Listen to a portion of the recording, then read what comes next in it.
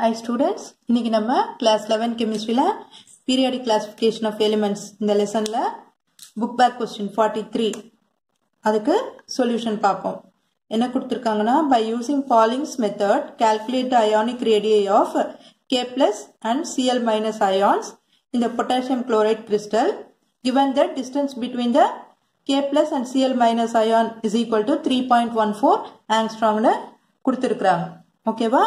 இப்போ நம்ம இதுக்கு சொல்யூஷன் பார்ப்போம். ஃபர்ஸ்ட் என்ன கொடுத்திருக்காங்க given distance between K plus ion and Cl minus ion, that is radius of K plus ion plus radius of Cl minus ion is equal to 3.14 angstrom னு கொடுத்திருக்காங்க. இதுதான் so distance between K plus and Cl minus ion னா இதுதான் உங்களுக்கு so அந்த நியூக்ளியஸ்க்கும்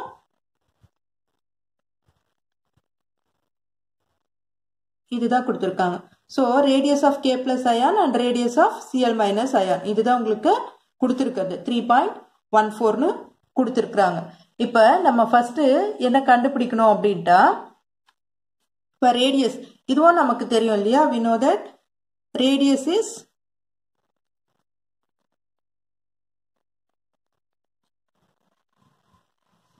radius of cation is inversely proportional to Z effect of cation. அதே மாதிரி radius of anion is inversely proportional to Z effect of anion. இது நமக்கு already தெரியும். இப்போ radius of cation plus by radius of anion is equal to என்ன இருக்கும், radius of cation is inversely proportional to Z effect of cation. அப்ப இங்க கீழே வரும் இல்லையா, அது இதுவும் மேல வந்துரும். உங்களுக்கு இது கீழே இருக்கதால இது மேல வந்துரும். அப்ப Z effect of anion by Z effect of cation. இதுதான் இதோட ஃபார்முலா. இப்ப நம்ம இதை யூஸ் பண்ணி தான் நம்ம கண்டுபிடிக்க போறோம். இதுக்கு ஃபர்ஸ்ட் நமக்கு Z effect தெரியணும். அதை எப்படி கண்டுபிடிக்கணும், நான் லாஸ்ட் வீடியோல உங்களுக்கு ஸ்லேட்டர்ஸ் ரூல் போட்டிருக்கிறேன். ஸ்லேட்டர்ஸ் ரூல் யூஸ் பண்ணி எப்படி Z effect கண்டுபிடிக்கணும் அப்படின்றது போட்டிருக்கேன். பார்க்கலன்னா அந்த வீடியோ பார்க்கலன்னா இன்னும் அந்த வீடியோவை செக் பண்ணிட்டு வந்து இந்த வீடியோ பாருங்க, அப்போ உங்களுக்கு நல்லா புரியும். இப்போ ஃபர்ஸ்ட் நம்ம Z effect கண்டுபிடிப்போம். ஸோ ஃபர்ஸ்ட் இப்போ Z effect கண்டுபிடிக்கணும்னா அட்டாமிக் நம்பர் தெரியணும் நமக்கு. ஸோ பொட்டாசியம்க்கு அட்டாமிக் நம்பர் என்ன, 19. ஸோ அட்டாமிக் நம்பர் ஓகேவா, பொட்டாசியம்க்கு அட்டாமிக் நம்பர் 19. ஸோ இதுக்கு எலக்ட்ரானிக் கான்ஃபிகரேஷன் எழுதுங்க ஃபர்ஸ்ட். ஆனால் நமக்கு தேவையானது K பிளஸ் அயானுக்கு தான் வந்து எலக்ட்ரானிக் கான்ஃபிகரேஷன் தேவை. நான் உங்களுக்கு புரியறதுக்காக ஃபர்ஸ்ட் கேக்கும் போடுறேன், அடுத்தது K பிளஸ்க்கும் போடுறேன் எப்படி வரும் அப்படின்ட்டு. So atomic number electronic configuration video உங்களுக்கு ஆல்ரெடி நான் அப்லோட் பண்ணியிருக்கேன். அந்த வீடியோவோட லிங்க் வந்து நான் டிஸ்கிரிப்ஷன்ல கொடுக்குறேன். இந்த ஸ்லேட்டர்ஸ் ரூல் வீடியோட லிங்க்கும் டிஸ்கிரிப்ஷன்ல கொடுக்குறேன். கண்டிப்பா அதையும் பார்த்துட்டு வந்தீங்கன்னா இந்த வீடியோ ஈஸியா புரியும் உங்களுக்கு. ஓகே, இப்போ நம்ம அட்டாமிக் நம்பருக்கு எலக்ட்ரானிக் கான்ஃபிகரேஷன் எழுதலாம். எலக்ட்ரானிக் கான்ஃபிகரேஷன் ஆஃப் K பொட்டாசியம்க்கு எழுதுவோம். K பிளஸ்க்கு கிடையாது, Kக்கு தான் எழுத போறேன் நான். ஓகேவா, அப்போ 1s2 2s2 2p6 3s2 3p6 அடுத்தது 4s1 ன்னு வரும். கவுண்ட் பண்ணி பார்த்துக்கோங்க. 4 10 12 18 19. ஓகேவா, இது கேக்கு. இப்போ electronic configuration of K plus எழுதணும்னா K பிளஸ்னா என்ன, இந்த K வந்து ஒரு எலக்ட்ரானை லூஸ் பண்ணிருக்குன்றதா அர்த்தம். ஸோ இந்த 4s ஷெல்ல இருந்து ஒரு எலக்ட்ரானை லூஸ் பண்ணிருக்கு. அப்ப electronic configuration of K plus என்ன வரும் உங்களுக்கு, 1s2 2s2 2p6 3s2 3p6. ஓகேவா, புரிஞ்சுதா? இந்த எலக்ட்ரானை லூஸ் பண்ணிருக்கு. ஒரு எலக்ட்ரான் லூஸ் பண்ணாதான் இங்க பிளஸ் சிம்பிள் வரும். ஓகேவா ஒரு எலக்ட்ரான் கெயின் பண்ணிச்சுன்னா இங்க மைனஸ் சிம்பிள் வரும் சோ ஒரு எலக்ட்ரான் லூஸ் பண்ணிருக்கு அதனால இந்த எலக்ட்ரான் போய்டும் உங்களுக்கு சோ இதுதான் எலக்ட்ரானிக் கான்ஃபிகரேஷன் ஆஃப் K+ ன்னு வரும் சோ K+ ன்னு வரும்போது இப்போ நம்ம இத குரூப் பண்ணனும் இல்லையா ஸ்லேட்டர்ஸ் ரூல்னா குரூப் பண்ணனும் இது குரூப் பண்ணிக்கிறேன் சேம் எனர்ஜி லெவல்ல இருக்குது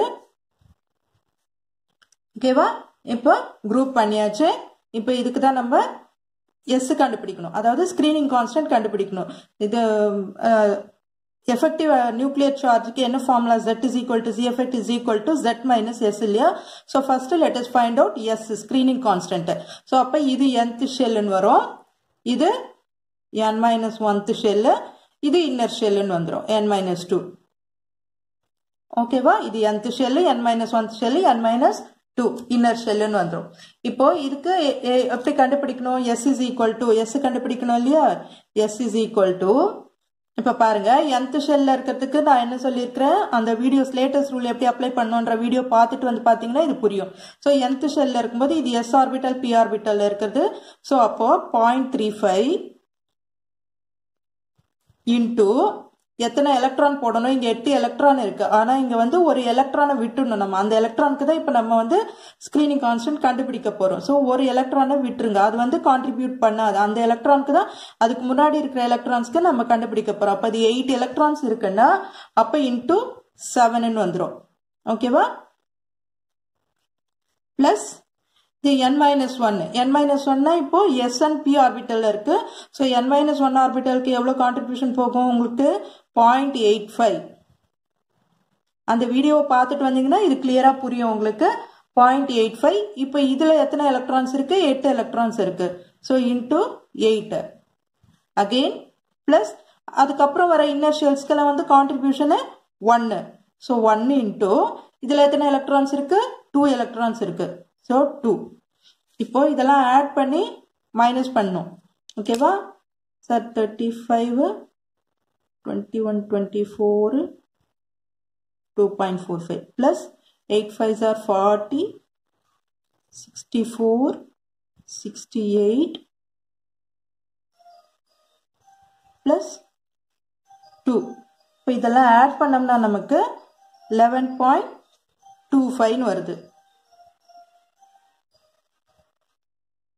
ஓகேவா இதெல்லாம் ஆட் பண்ணோம்னா 11.25 இது வந்து S தான் so Z effect Z star கண்டுபிடிக்கணும் K plus ion இல்லையா K plus ion Z starனா Z minus S Z is equal to atomic number 19 minus 11.25 11.25 minus பண்ணும்போது 7.75 வருது ஓகேவா அடுத்து நம்ம குளோரினுக்கு கண்டுபிடிப்போம் Cl minus ion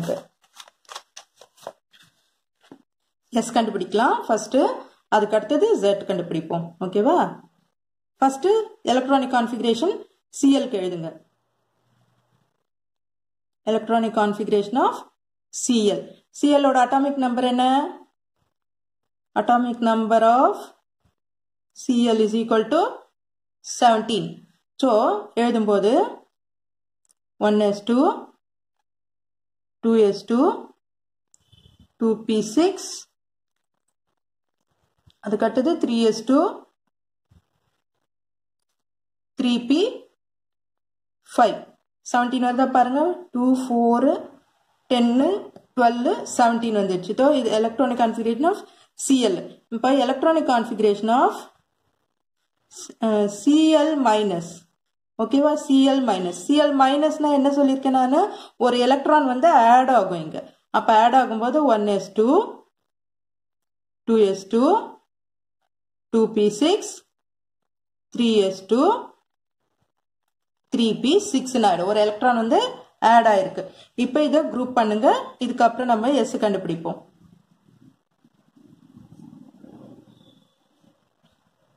ஓகேவா இதுவும் சேம் அதே தான் வரும் ஏன்னா அதே இது கான்ஃபிகரேஷன் தான் வந்திருக்கு உங்களுக்கு சோ S கண்டுபிடிக்கணும்னா ஃபர்ஸ்ட் இதுதான் nth ஷெல் இல்லையா nth ஷெல் இது n minus 1 இது n minus 2 எலக்ட்ரான் எந்த ஆர்பிட்டல்ல இருக்கு?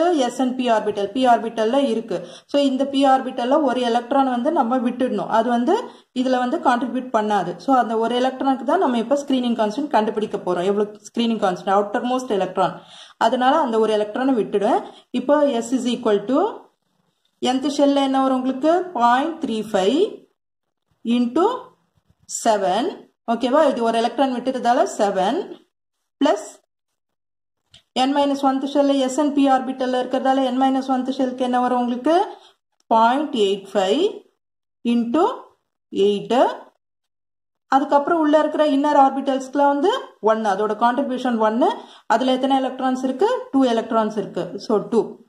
சோ இதுவும் அதே ஆன்சர் தான் வரும் நமக்கு 11.25. ஏன்னா கான்ஃபிகரேஷன் மாறல, அதனால அதே ஆன்சர் தான் வரும். சோ Z மட்டும் மாறும் உங்களுக்கு. Z star is equal to Z star Cl minus ion ஓடது Z minus S. So Z எவ்வளவு? 17 minus 11.25. 17 minus 11.25 is equal to 5.75. இப்போ ரெண்டுமே நமக்கு தெரிஞ்சிச்சு இல்லையா? இப்போ ஆல்ரெடி நம்ம என்ன ஃபார்முலா எழுதியிருக்கோம் இங்க? Radius of cation plus radius of anion is equal to radius Z effect of anion by Z effect of cation. Radius of cation. Radius of cation na inga enna irukku? Cation na plus symbol irukku cation. So radius of K plus divided by radius of Cl minus is equal to Z effect of Cl minus by Z effect of K plus. ஓகேவா? இதுதானே இப்போ Z effect of Cl minus எவ்வளவு இருக்கு? 5.75 divided by இது எவ்வளவு கண்டுபிடிச்சிருக்கோம்? 7.75 கண்டுபிடிச்சிருக்கோம். 7.75. ரெண்டுத்தையும் சிம்பிளிஃபை பண்ணோம்னா நமக்கு ஆன்சர் 0.74. ஓகேவா? இது ரெண்டுத்தையும் சிம்பிளிஃபை பண்ணோம்னா இது 0.74. இப்போ radius of K plus ion by radius of Cl minus ion is equal to 0.74 வந்திருக்கு. Which is equal to radius of K plus ion is equal to 0.74 into radius of Cl minus. So இது இந்த பக்கம் cross multiplyல கொண்டு போயிடணும். இது second equation எடுத்துக்குவோம். ஓகேவா? இப்போ நம்ம ஃபர்ஸ்ட் எழுதியிருக்கிறது இது வந்து ஃபர்ஸ்ட் ஈக்குவேஷன் எடுத்துக்குவோம். இங்க கொடுத்திருக்காங்க இல்லையா given, இது வந்து ஃபர்ஸ்ட் ஈக்குவேஷன் எடுத்துக்கும். இப்போ substitute this in first equation. Substitute 2 in first equation. அங்க என்ன எழுதியிருக்கோம்? radius of K plus ion plus radius of Cl minus ion is equal to 3.14 angstrom எழுதியிருக்கோம் இல்லையா? இப்போ radius of K plus ion நம்ம இங்க என்ன கண்டுபிடிச்சிருக்கோம்? 0.74 into radius of Cl minus ion plus இந்த radius of Cl minus ion அங்க அப்படியே போட்டுறேன் is equal to 3.14 angstrom. ஓகேவா? இப்போ இது ரெண்டுத்தையும் ஆட் பண்ணோம்னா என்ன வரும் நமக்கு? 1.74 radius of Cl minus ion வந்துரும் is equal to 3.14.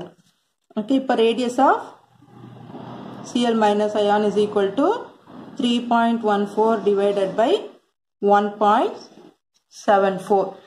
இதை simplify பண்ணோம்னா நமக்கு 1.81 angstrom ஆன்சர் கிடைக்குது.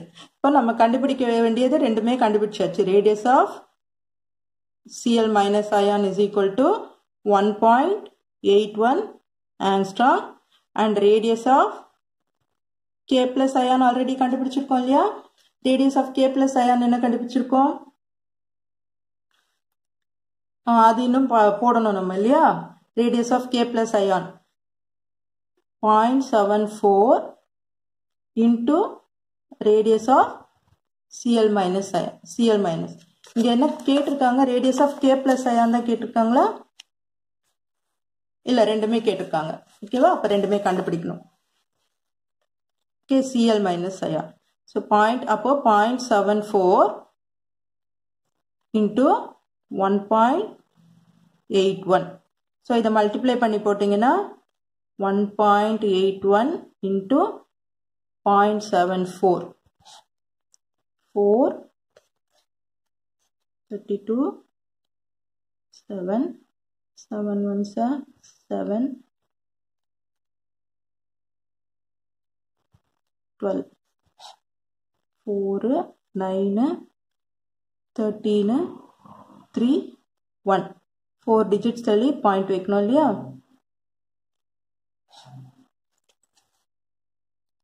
அப்போ 1.33 angstrom. So radius of K plus ion வந்து 1.33 angstrom. இப்போ நீங்க செக் பண்ணணும்னாலும் செக் பண்ணிக்கலாம். இப்போ radius of K plus ion plus radius of Cl minus ion is equal to ரெண்டுத்தையும் ஆட் பண்ணுங்க. 1.81 plus 1.33. இதை ஆட் பண்ணி பாருங்க. 1.81 1.33.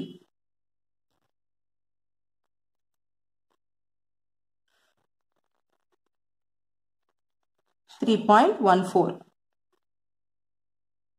இதுதான் நமக்கு சம்ல கொடுத்திருக்காங்க. ஃபர்ஸ்ட் சம்ல கொடுத்திருக்கதே நமக்கு அதுதான் கொடுத்திருக்காங்க பாருங்க. distance between K plus and Cl minus ion that is equal to radius of K plus ion Cl minus ion is equal to 3.14. so நீங்க அரைவ் பண்ண ஆன்சர் வந்து கரெக்ட். நீங்க செக் பண்ணிக்கலாம். செக் பண்றதுக்காக தான் நான் இது வந்து போட்டு காட்டினேன் உங்களுக்கு. so your answer is correct. okay students, புரிஞ்சுதா இது உங்களுக்கு? so நீங்க வந்து என்ன பண்றீங்க, ஸ்லேட்டர்ஸ் ரூல், எலக்ட்ரானிக் கான்ஃபிகரேஷன் ரெண்டு வீடியோவோட லிங்க்கும் நான் இந்த வீடியோவோட டிஸ்கிரிப்ஷன் பாக்ஸ்ல கொடுக்குறேன். ஃபர்ஸ்ட் அதை பார்த்துட்டு இந்த சம் வந்து ட்ரை பண்ணுங்க. அப்போ உங்களுக்கு ரொம்ப ஈஸியா இருக்கும். ஸோ இந்த வீடியோ உங்களுக்கு யூஸ்ஃபுல்லா இருந்ததுன்னா சப்ஸ்கிரைப் பண்ணுங்க, மறக்காம ஷேர் பண்ணுங்க ஸ்டூடெண்ட்ஸ். தேங்க்யூ.